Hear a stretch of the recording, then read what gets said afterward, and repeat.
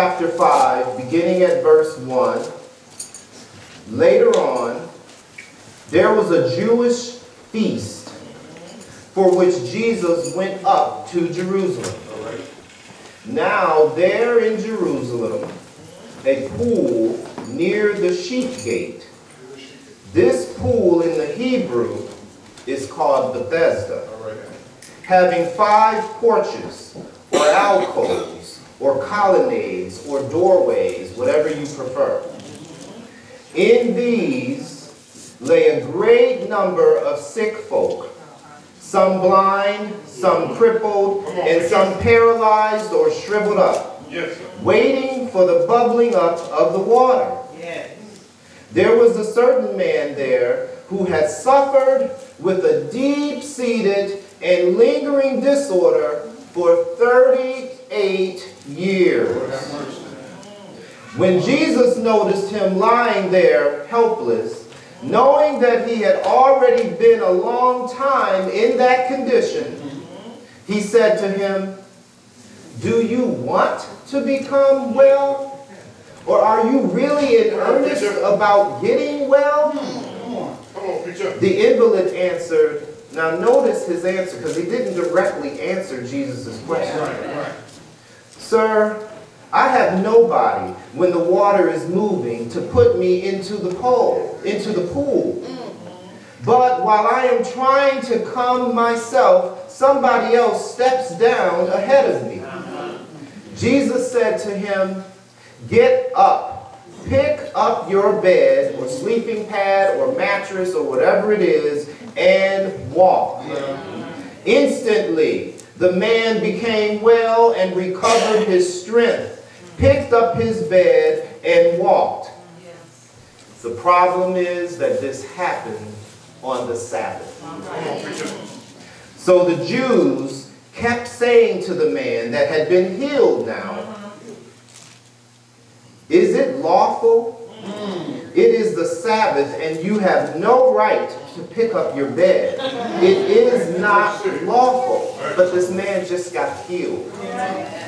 He answered them, "The man who healed me and gave me back my strength, he himself said to me, 'Pick up your bed and walk.'" So they asked him, "Who is this man who told you, 'Pick up your bed and walk'?" We have just 3 more passages.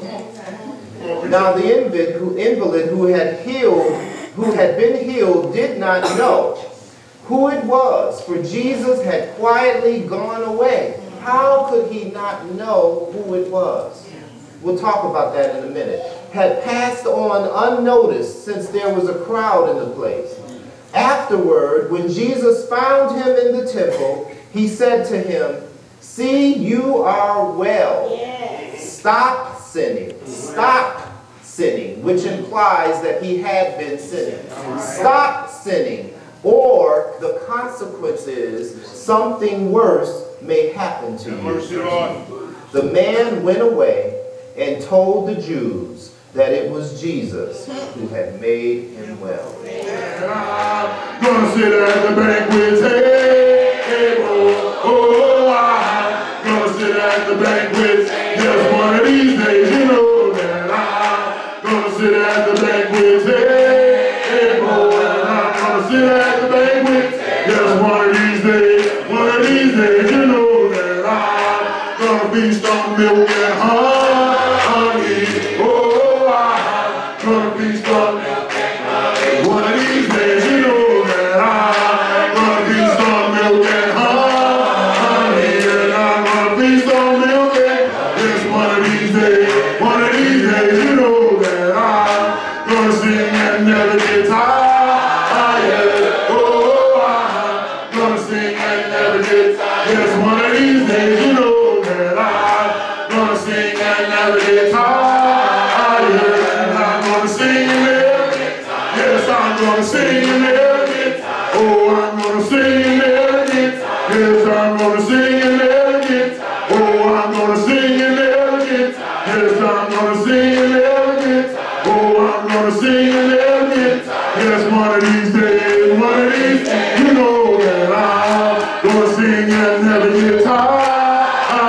get, oh, I'm gonna sing and never get. Yes, one of these days, you know that I'm gonna sing and never get tired. And I'm gonna sing and never get tired. Yes, one of these days.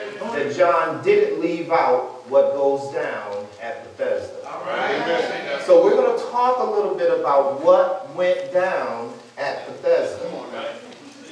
And in order to do this, I'm going to need you to lend me your mind's eye, and we're going to try to recreate the scene in a way that's different than just numerically reading the scriptures or linearly reading the scriptures. So I want you to picture this. Jesus is going up to Jerusalem. And to get to this city, he had to go through one of the gates that leads into the city. So Jesus decides to go through the sheep's gate. Are you following? Now there's a theological reason as to why it's called the sheep's gate. And it's pretty deep and profound. You know what the theological reason is for why it's called the sheep's gate? It's because this is where the sheep were born. If you think I'm still talking about Bible, you missed the transition. Come on, preacher. Because I have just now crept up into the church. Come on, preacher. Crept up into the church. Come on, preacher. And the Bethesda Church of Christ by name, if you will. So how is it that we, as New Testament Christians, can come week after week, Sunday after Sunday, month after month, year after year, and still wrestle with some of the same issues? How do we do it? And we've never been healed for 38 years? Scene number 3. Jesus asked this man what seems to be a rhetorical question. He says, do you want to be made well? Do you think that was a fair question? And after 38 years, this man has been coming to the pool, and he still has the same condition. Is it fair for Jesus to ask, do you want to be made well? Come on, preacher. But now think about, flip back to us. If this was one of us, or as my grandmother would say, one of us'ns, and Jesus says, do you really want to be made well? One of us might be thinking to ourselves, okay, give me your imagination. You see me lying here at this filthy, dirty pool where you're supposed to be made well with all of these other sick, sin-filled folk. And apparently, you know I've been coming here for 38 years because you know me and I don't know you. And yet you're asking me this question? Why would I be here if I didn't want to be here? That's what some of us would be thinking. Well, I wouldn't put myself through this. But there's a problem here. So why do you think Jesus would ask this man this question? I think maybe it's because the man has been going there for so long that perhaps he's lost his true desire to be made well. Maybe excuses have so overtaken him that he's lost his true desire. Maybe he's become so comfortable in going through the motions that it's okay just to show up in this very place that's supposed to bring healing. He could be thinking within himself, well, I don't have to get healed, but I'm going to show up every Sunday. Or I may not be delivered, but I'll sing a solo every week. Or I may not change my life into what God wants me to be, but I'll go through it every week. Show up and shout. But when I leave, I'm as sick as when I came. And mercy, Lord. You see, I think Jesus realized that there are long waiting times at this place called the Bethesda Church of Christ. Do you want to be a member of this Bethesda Church of Christ? It has a healing pool, but you may not get into it. And the folk have been lingering there at this church for long periods of time. It has a long waiting room before you will be seen or before you will be healed. Being a member of this Bethesda Church of Christ is not necessarily a compliment. As we know, like with the 7 churches of Asia, there's something wrong with some of these churches. They all have issues, and they have all areas of unbelief. And it's functioning like an emergency room at Cook County Hospital. The problem is that there are folk at this church that have been coming here for so long that they've learned to become functional in dysfunction. They've learned to be comfortable in unhealthiness. They've adapted and adjusted to their sickness. And now, instead of trying to change, they're just trying to cope with it. And you fill in the it, whatever it is. Rather than being delivered from it, they're just trying to live with it. Rather than repenting of it, they're trying to keep it secret. Which adds to your wait time for healing, by the way. When we try to conceal our issues, keep it secret, we just add to the wait time. We don't have the courage to step out into the pool or use our elbows to block other people out of the way. You don't have to be totally courteous to get to the pool. If you really want that healing, and you see the stirring of the angel, and you know that it's going to happen at an uncertain time, I'm not going to be so courteous. Now, with some of the old ladies, I'll let you go and I'll wait the next time. But with these men, we're going to use some elbows. Unless I become conditioned that I really just want to show up and be amongst the sin-sick people and not really get healed because I don't want to exert that much effort. I'm talking about the Bethesda Church of Christ, not Maywood. One of the first levels of change in our lives happens with our desire. It's our desire. It has to be very strong. It has to be strong enough to overcome complacency. It has to be strong enough to realize that your focus is on the pool, stepping into the pool, and all of the excuses for why you can't get in the pool. But do you not realize that Jesus is standing right next to you? And you don't even realize or recognize that he's there. This man with 38 years of an infirmity wants so badly to get into the pool, but he has all of these impediments, doesn't realize and recognize there's someone greater than the pool standing next to him. Jesus had to ask him, do you desire to be holy? And we need to ask ourselves, do we desire to be holy? Really to be holy? Do we desire to be right with God? Do we desire to walk in the commandments of the Word of God? Or are we comfortable operating, just going through the motions at the Bethesda Church of Christ and not truly being healed? Or is your waiting time over? My sisters and brothers, Maywood, Hillside, the church, God's family, I think there are a whole lot of congregations out there that ought to be called the Bethesda Church of Christ.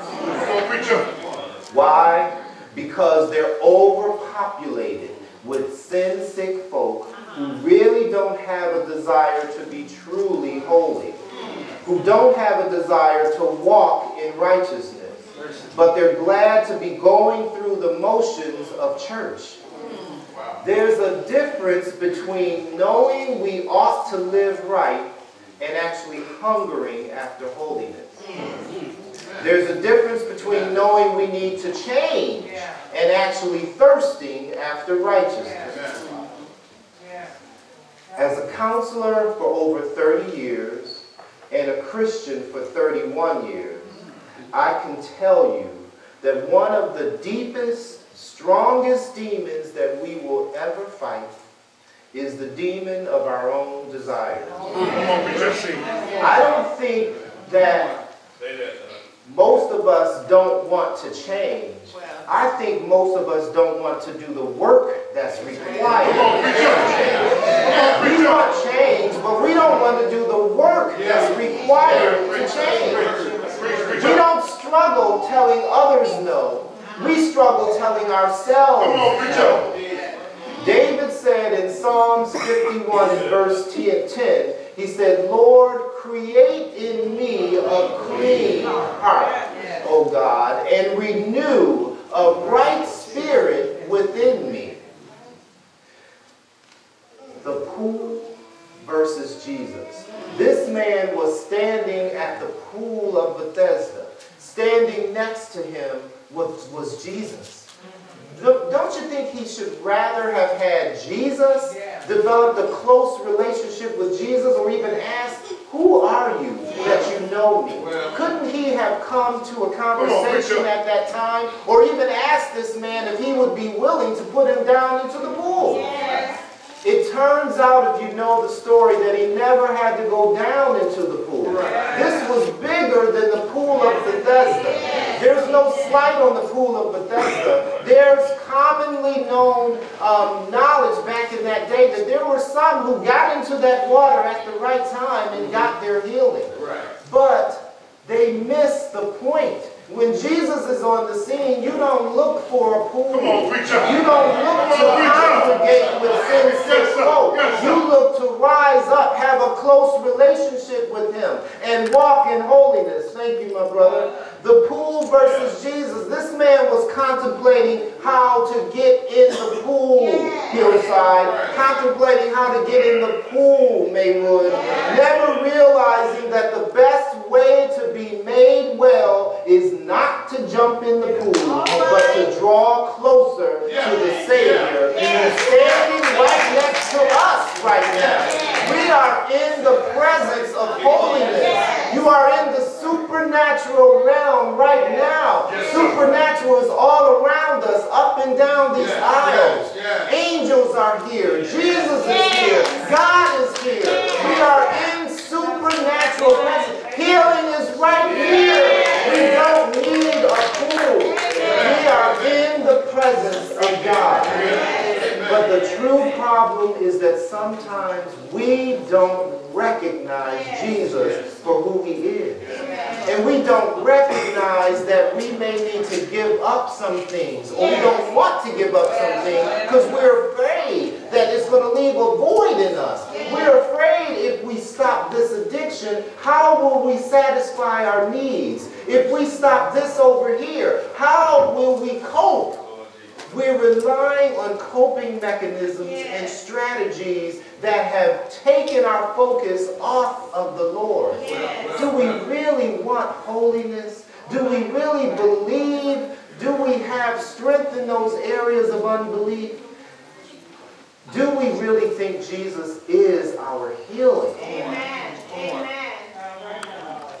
Maybe these people at the Bethesda Church of Christ thought that healing was found by getting in the pool and not drawing closer to Jesus. We have got to know Jesus first. Then he'll add you to the church.